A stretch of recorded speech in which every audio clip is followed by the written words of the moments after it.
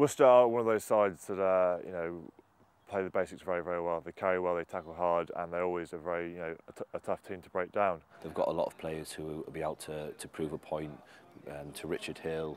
So they're just going to come here, they'll just fight in, they'll come here with nothing to lose, like a lot of teams do when they come to Welford Road.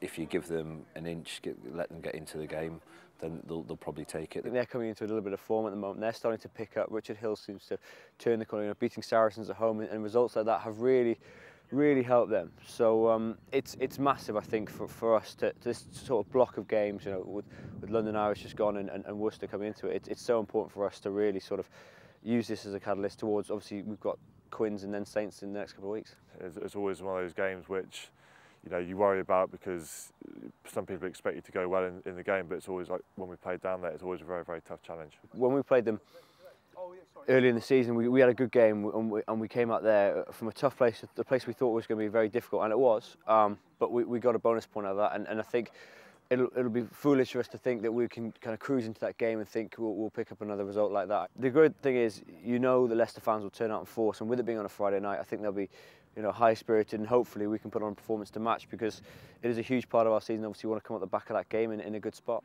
Any team you're going to play in this stage of the season is going to be fighting for something, so it's going to be really tough.